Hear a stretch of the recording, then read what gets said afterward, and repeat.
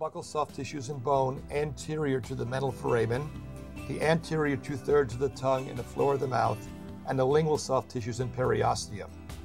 A 25 gauge long needle is recommended. For a left inferior alveolar nerve block, the right-handed operator should sit at the 10 o'clock position facing in the same direction as the patient. For the right inferior alveolar nerve block, the right-handed operator aspect of the ramus and pulled anteriorly until the carotenoid notch is palpated.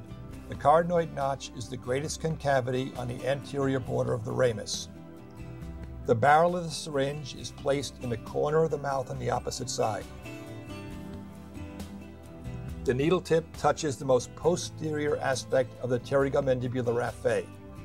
The needle tip is then moved half the distance toward the carotenoid notch and then half the distance back toward the raphe. This locates the injection site, which is 3/4 of the distance from the carotenoid notch to the raphe. The needle is then inserted and advanced slowly until bone is contacted. The average depth of penetration is between 20 and 25 millimeters, which is 2/3 to 3/4 the length of a long dental needle.